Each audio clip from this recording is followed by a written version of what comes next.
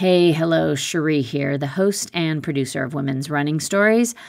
And before we get going, I just want to acknowledge that women need pockets, especially us women who run. And that is exactly why Oiselle designed the pocket jogger tights and shorts. They have 7 pockets total, including a rear zip pocket, 2 large side pockets, and mesh pockets at the waist, so you can bring everything you need with you on every run. The fabric is soft and compressive enough, but not too compressive.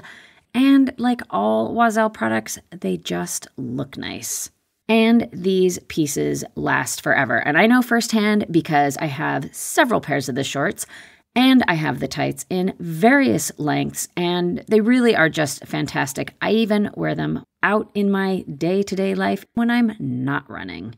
So check out the pocket jogger tights and shorts at oiselle.com. That is OISELLE.com. The apparel company created by women, for women, and rooted in running. Again, that's oiselle.com. You are listening to Women's Running Stories, and this is world record-setting sprinter turned ultra and marathon runner Kelly Bruno, who will be running in the professional para-athlete field at the Boston Marathon in April. Hi, my name is Kelly Bruno. I currently live in San Diego, but am transitioning to the Northeast, and I'm a pain physician by trade and a runner by enjoyment.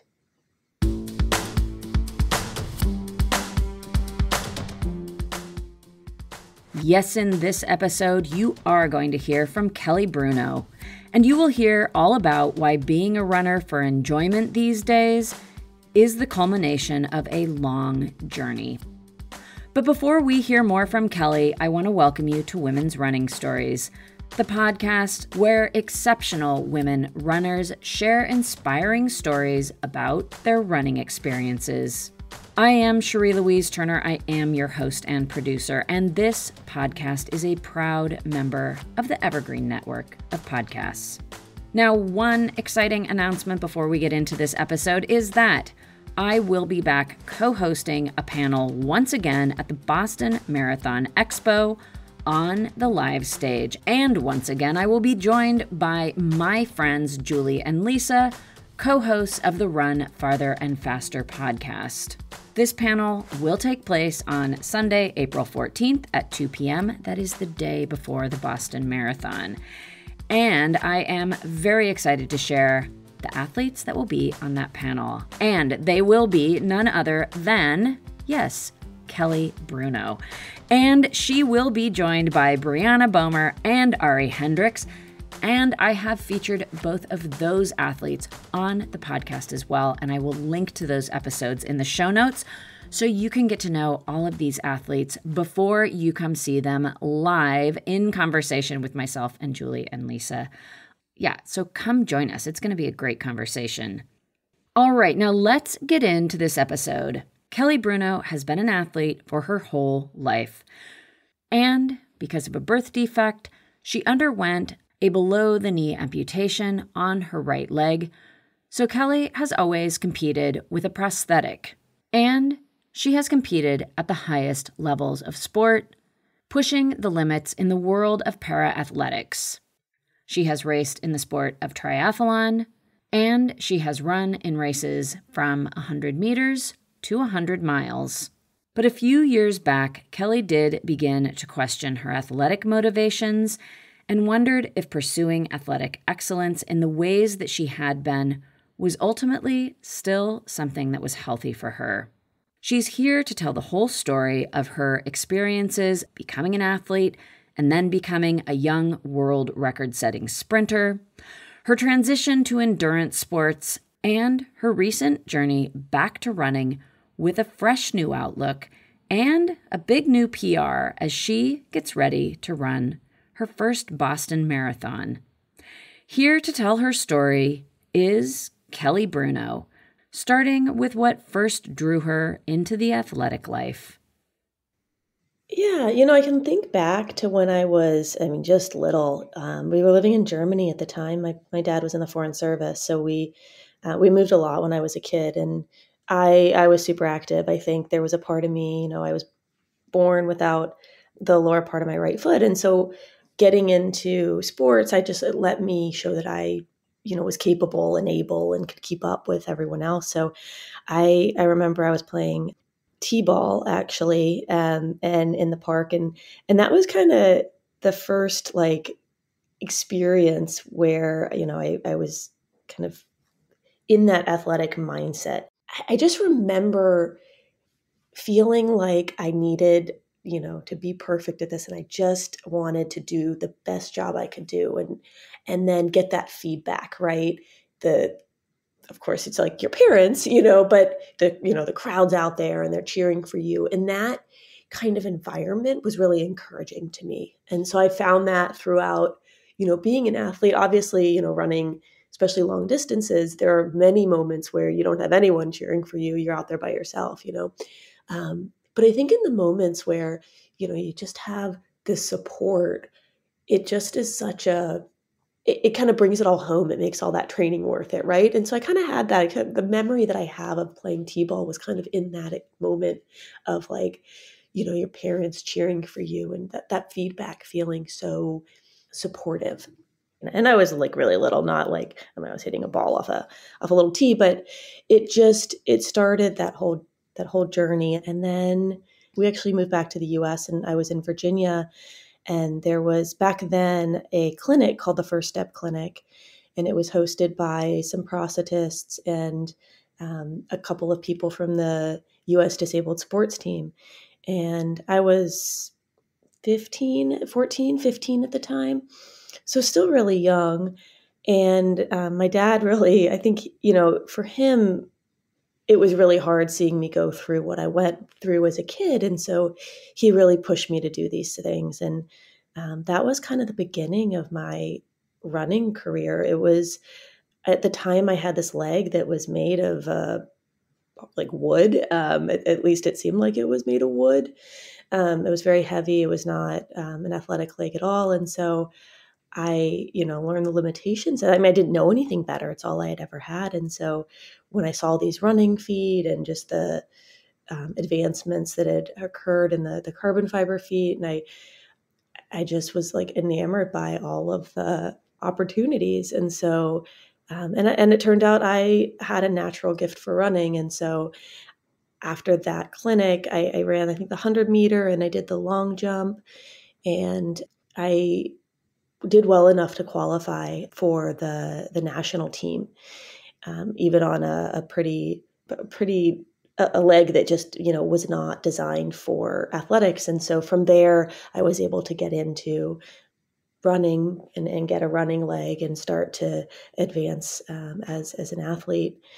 And from there, I kind of took off. I raced on the USA Disabled sports team for a couple of years, and then I started running track and field and cross country, and I played basketball as a young athlete in high school, and then got into triathlon, and that was kind of the next phase of being an athlete. I did triathlons for quite a few years, and raced with the U.S. team in a number of different world championships, and kind of evolved from there. And then my next experience was an ultra runner, and that was probably one of the most pivotal experiences, kind of really establishing myself as mostly a runner, because I did that so often. I was running, a lot of hours a week.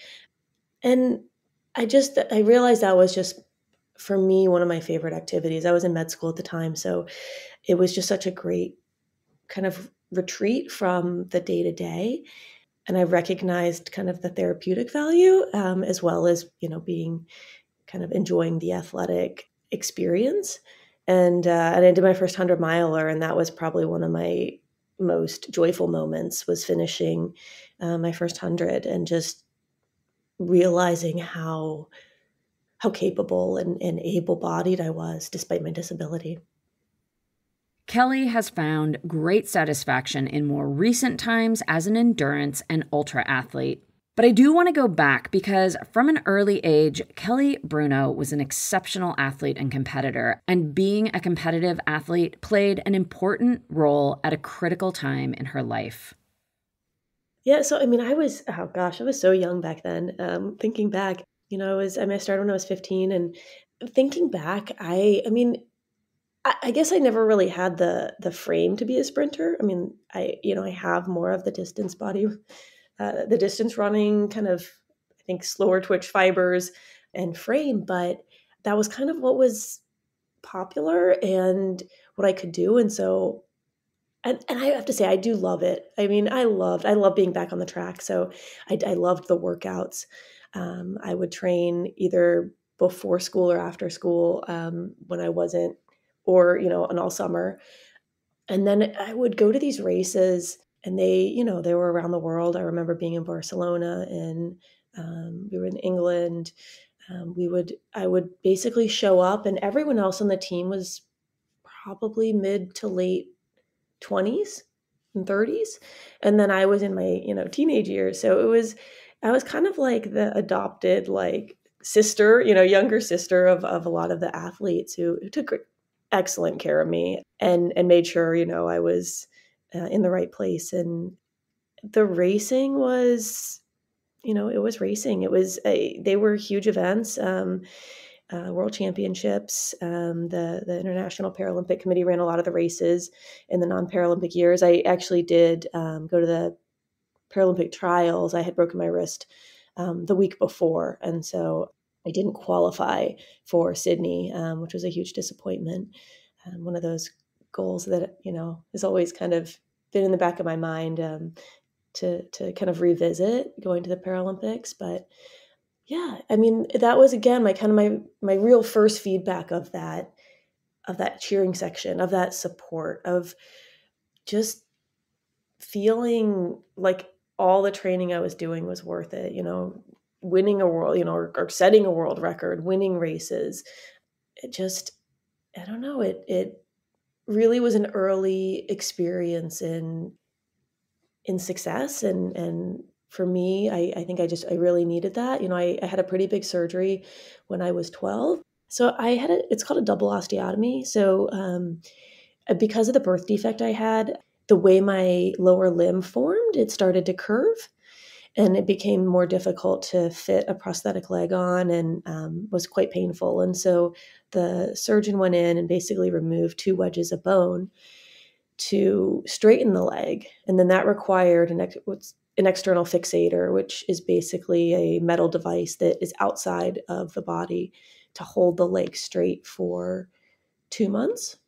So I had this pretty gnarly contraption on my leg, which, now I'd be like, oh, check this out. This is cool. But like when you're 12, it's like humiliating, right? And they wanted me in a wheelchair because, it was pretty strenuous. And of course I, was like, heck no. And so I was, crutching around and, trying to hide this. I felt very naked and vulnerable and exposed without my prosthesis on. And so it was pretty traumatic. And I struggled a lot after that surgery to kind of come back from it. And I was pretty, I want to say depressed. I don't know if that's even the right term these days, but, I just suffered from a lot of kind of self-image issues. And so getting into that sprinting and getting into that racing life, and that those experiences really meant a lot to me, and being able to kind of have that feedback and that success experience, and just having like the crowds, like go wild. It's just, you can't really replicate that in any other way.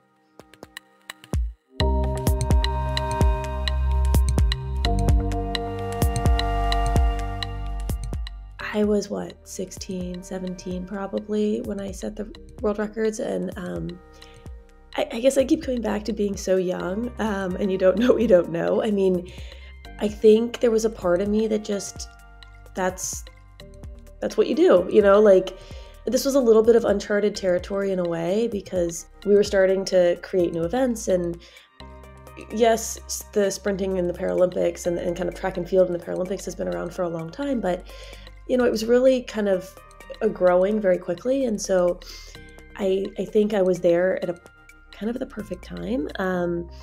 And a part of me just, I'm like, oh, this is what I'm training for. This is kind of the natural course, even though obviously looking back and realizing that, setting a world record is pretty unique and a huge athletic accomplishment. At the time, I'm just thinking like, this is just the natural process. So I don't think it really sunk in. I just was luckily very talented at the time in a very kind of niche event. And I mean, I really focused on the 100 and 200. And so just that was what I dedicated all my time to. And I felt like the amount of time I put into it, that was kind of the expectation. I can't say, I was super proud of myself. I remember my parents, my dad especially, being exceptionally proud. And I was, kind of just basking in this moment. But at the same time, I don't think I appreciated how significant it was. Yeah. When I finished high school and I went to college, I mean, I didn't have, my parents there kind of looking over my shoulder. And so I started kind of exploring other sports and kind of what was easier to train for. And at the time, the paratriathlon was becoming more popular. And for whatever reason, that just seemed like a little bit easier to maintain. The travel for the USA Disabled Sports Team was just so significant. And so as trying to do that and maintain my studies was a little bit too much. And so it really was triathlon that I kind of got into and started getting me into more of that distance training. And I was just doing sprints in ITU distance. And then as my career progressed as a triathlete, and I kind of identified as a triathlete for a number of years, despite absolutely dreading the swim, for whatever reason, that Ironman just kind of like tantalized me. I just kind of hit the marks. I did a number of ITU World Triathlon Championships, and they were amazing and incredible. But I kind of felt like, okay, I did it, and where am I going from here? And maybe that's how this journey has evolved, is, what's next? And so at that point, I don't know, Ironman just sounded like something that was just a new challenge. And I had my now ex-husband, but he was very supportive. And so he, really helped me to just go after that. And so I did my first Ironman in 2007 and then did Kona Ironman World Championships in 2008. At that point, I was kind of like, okay, well, now I've basically done triathlon. I mean, of course I hadn't, but again, I'm in my 20s. So that's how I kind of approached it. And then when I started medical school, right around that same time, I started medical school in 2009, my life changed significantly. And I went from working maybe like 30 hours a week to where I had the time to train for, 3 disciplines at the level that I needed to race an Ironman, to literally having maybe 30 free hours in a week. And so I decided at that point I needed something a little bit easier. And I say that in tongue-in-cheek in a way, because I picked ultras. But I think just having one discipline to train for, I felt like that would just be more manageable. And so my first marathon was actually in an Ironman. And then, so I'd done, I did, quote unquote, done a marathon. I'm like, okay, well, yeah, why don't I just do a 50? And so, but then in skipping the 50, I went straight to 100 because I go big or go home. And that was kind of that process. I mean, in each step, it's making that decision, that choice. I've always been one of those people that thinks big, I guess. So my first 100 was the Umstead 100 in North Carolina. And I picked that one because it was literally in my backyard. And I had some friends doing it. They had a 50 option. And I figured, worst case, if I couldn't make it to 100, I would just run the 50. I would say, okay, like a 50 is still an enormous accomplishment, and I would be really proud of myself. So if I went out with the intention of running the 100, but all I could manage is a 50, then that I would be really happy with that. And so that's how I approached it. Of course, when I actually got out there, I was like, there's no way in hell I'm only running a 50 unless they drag me off this course. But I guess that's the mindset of someone who maybe pushes themselves a little too much.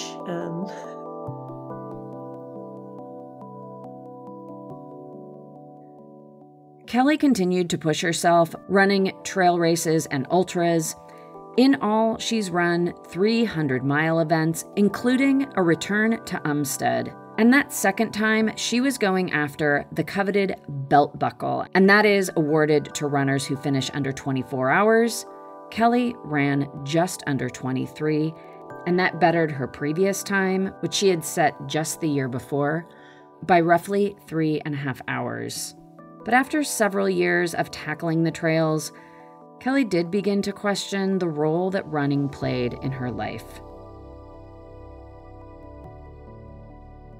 It was definitely not something that I was anticipating or planning on. It was kind of a series of life experiences, kind of life unfolding, and really making me kind of step back and reflecting on what my relationship was to running, and then figuring out kind of how to be a little more healthy with it. And a lot of it started, I think mostly from kind of, unfortunately, like many of us go through, kind of a little bit of a traumatic experiences that really kind of forced it on me.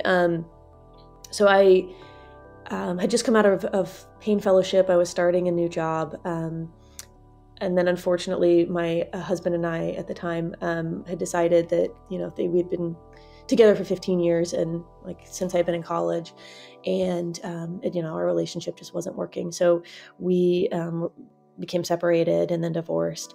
And I still have a great relationship. He's actually my coach for Boston, so we still have a good relationship, but we just, that was a huge, major life change. And then within a month, COVID, became the new thing. So I was actually training. I had just run Big Bear, was hoping to qualify for Boston at Big Bear in 2019, and missed the qualifying time by a few minutes, and was ramping up for the next race for Ventura, and then COVID hit, and so all the races were canceled.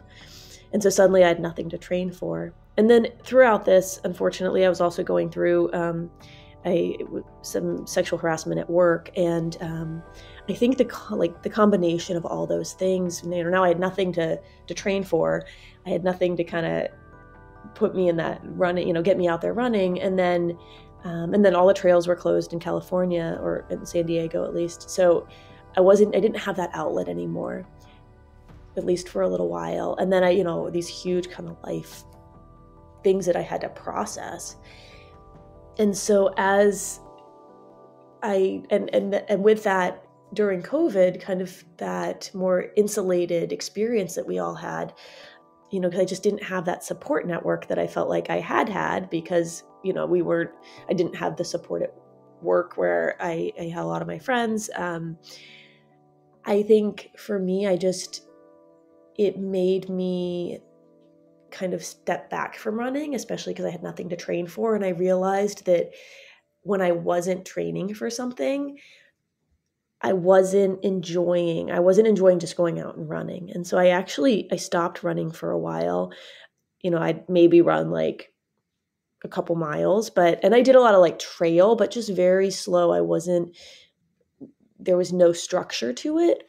And it started making me think about, okay, what is my relationship to running? Why am I pushing myself so hard? I really needed that break. I needed to work through a lot of, these big life events.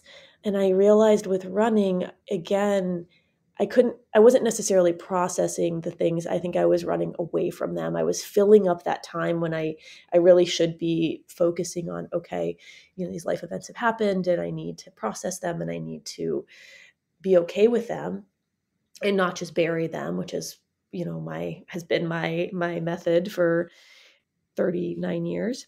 And so it took me like 3 years of that. And it took me a long time to come back to running and say, I really enjoy this again. And in that time, I did do some races and I enjoyed them. So it wasn't like I took a complete break, but I didn't have like the structured training that I had been so used to for so many years. And when I stopped running, everyone I'd meet, they're like, oh, you're a runner, aren't you? And it really was an identity for me. And then when I wasn't running, I'm like, oh, who am I? Like, and I realized like I'm a doctor, I'm a lot of other things, but there was a part of me at that point where I really wanted to get to the point where I didn't need to identify with something. Like I'm just me, right? Like I don't need to be a runner. I don't need to be a doctor. I don't need to be an athlete. I don't need to be an adaptive athlete. I am all of these things, but I am also not any of these things, because I think when you hold on to that identity so tightly, if you do lose it, it kind of shatters you. And so until recently, I just had a hard time coming back to running without feeling attached to that identity.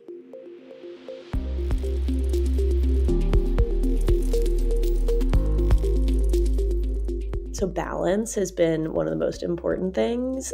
I mean, I look back and I realize how much I gave up as a younger athlete. And I don't, I don't want to tell especially younger athletes like, hey, like, give it up, like, because I don't regret any of the relationship that I had with sports and athletics as a younger, woman.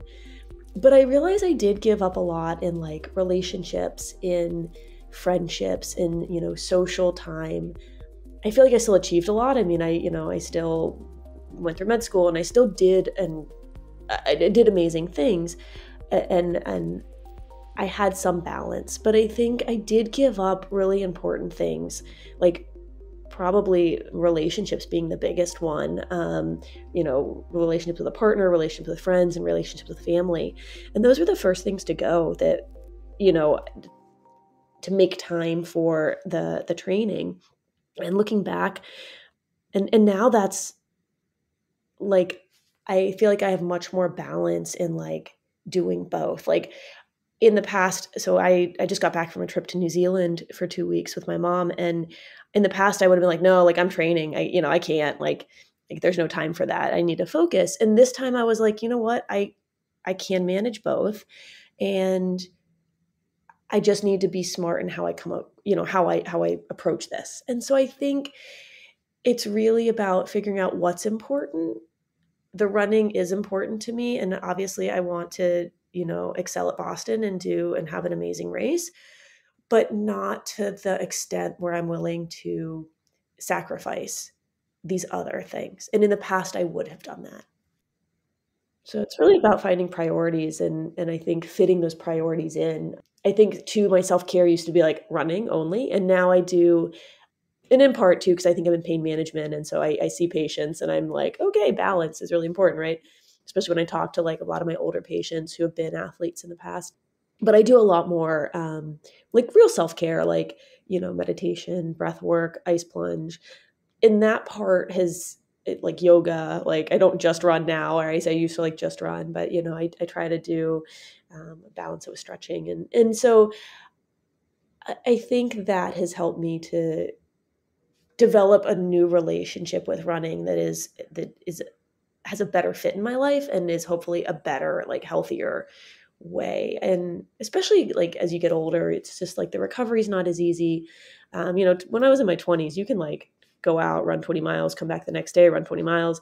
Like I just can't do that anymore. And so I have to be really smart and listen to my body. And I've gotten a lot better at that in the last like 8 months as I've kind of re-engaged with this level of running. Kelly's first re-engagement with running, her return to more formal training, came just last year in 2023. I had a couple of friends. I had just, one of my neighbors was in a run group and it kind of invited me and like heard I, was a runner or ran, I guess, at that point. So he invited me to start running with them. And so I started running with this run group on Saturday mornings. And a lot of them were training for the Big Bear marathon and half marathon. And it was pretty close. I had just met them in September and I was running, but not like, again, very structured and not running quite that same volume. I was probably running, 15 miles a week. And so within about a month, the half marathon was in November. And I started running with them like right after Labor Day. So I started like just kind of slowly increasing my volume, and they kept, asking if I was running, and I figured like, why not? It was a half marathon. I had been running half marathons, but maybe at like an 8:20 pace, like not very fast. And so, yeah, I just showed up, and it was this like brisk morning, which is like the perfect temperature for me. One of the girls and I had kind of been running together during a lot of our runs. And so we were kind of around the same pace. And it was funny. We were both kind of shooting for like an 8-minute pace. Like, yeah, it's downhill. Sure. And so when that gun went off, I mean, she was like, flew out the gate, and I was like, okay, all right, I'll shoot for that. And so the next thing I know, I mean, we just kept pushing it. And I felt good. And I just kept kind of hitting that like very fine line between, too much and not enough, right? I kind of found that threshold where I just felt like good, but I could keep going. And I ran a 1:31. I didn't even look at my watch. I didn't look at my watch once. The first mile came through and I ran like a 6:42, and I was like, oh, I'm going to die. And I kind of backed off just a hair, but then I didn't really look at my watch again. And the fact that I like ran the first mile in like a 6:42, I was like, okay, or maybe even faster. I was like, okay, like this is interesting. I've not been hitting these times. So I didn't think I could maintain it, but I just felt like, okay, I'm just going to do it. I'm going to see what happens. I had no expectations really. And I think that's what was kind of unique about it. To put this in some perspective, this finish was a 12-minute PR in the half marathon for Kelly. It also qualified her for the New York City Marathon. And just as a note, this is the last year that you can qualify for New York City with a fast half marathon time. Now, of course, Boston does not have the same qualifying option. You can only time qualify with a marathon. So a fast half marathon will not get you into the race. This performance did, however, earn Kelly an invitation to run as part of the professional para-athlete field. And so, Kelly Bruno will be lining up on March 15th in Hopkinton to run the Boston Marathon. And she will be doing that with a well-considered, fresh approach to the sport. I really enjoy running. Currently, I really enjoy my relationship with running and kind of what it adds to my life right now. And so it's been something I've thought about because I don't want to kind of fall into these almost bad habits of where I felt like I was before. I really want to maintain that kind of almost distance from it where I enjoy it and I love it, but I don't have expectations from it, right? That has been something that I've really been focusing on. And in the past and I've had to be careful with it because I actually hired a coach for this race, which is the first time I've ever done that. I've actually never had a coach for any of my training. And one of the big things in even just like hiring a coach was like, I don't want to be beholden to these workouts, right? I don't want, and I definitely catch myself doing it where I feel like this anxiety right before a workout, like, oh, what if I can't hit the times? What if I'm not good enough? Because that's that kind of cycle that I was in as an athlete in the past. And so I've been very careful in trying to separate myself from that identity, from that experience, and just let it be. It is, and kind of let go of that expectation going into it. And I think that's one of the reasons that Big Bear went as well as it did is I had no expectations. Every other race I went in with like, okay, I want to hit this time, or I want to, I've been training for this. And with Big Bear, I just kind of went into it being like, I have barely trained for this. The weekend before I was in Death Valley and probably hiked and ran like twice the volume I usually do. I just kind of I just lived my life. And while I won't do that for Boston, I'm a little bit more, aware that I need to be focused on both the training and the event itself. I kind of want to take myself out of that expectation phase and just kind of let it unfold exactly as it's meant to unfold, which has been a lot of the work I've done in the last few years.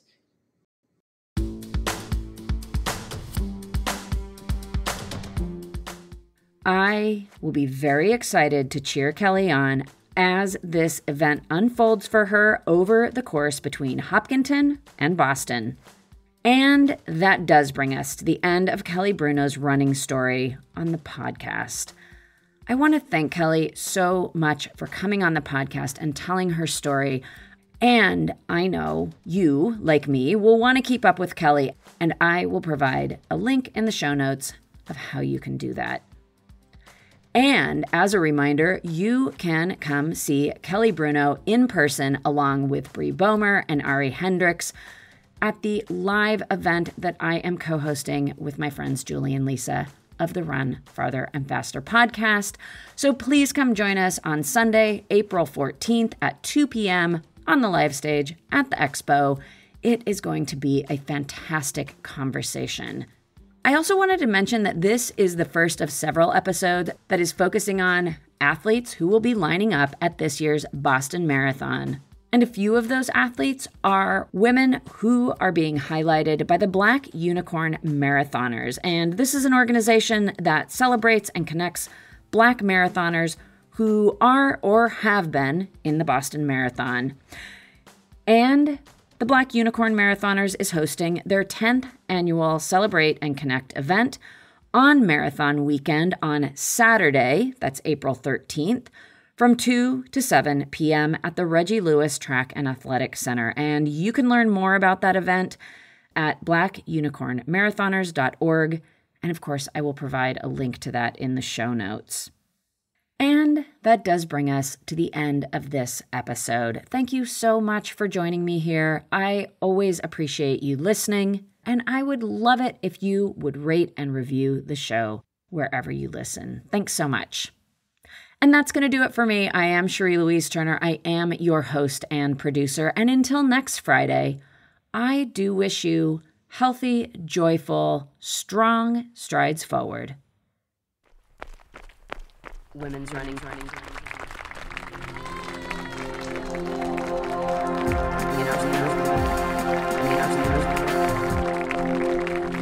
Women's running stories.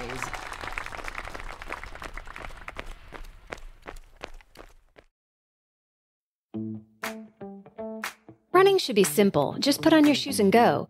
And yet, when you try to learn about how to get better at it, especially as you age, you're confronted with conflicting advice, complicated workouts, and confusing nutrition trends that just won't work for you. On The Planted Runner, I'll share exactly how to run faster, longer, and feel great doing it at any age because you don't have time to waste. I'm Coach Claire Bartholic, and I went from not running at all in my late 30s to finishing a marathon in 2:58 at age 42, all on a plant-based diet. I've helped hundreds of runners achieve new personal records well into their 60s and even 70s with science-backed training, plant-based nutrition, and proven mental strength techniques. Each episode of The Planted Runner is like a private coaching session on the run where you'll learn from me and the guests I interview. You'll get actionable lessons to help you become a better runner every week and reach goals that you never thought possible. Whether you're training for your first 5K or your 50th marathon, take along The Planted Runner on your next run. Let me show you how your best running is still ahead of you.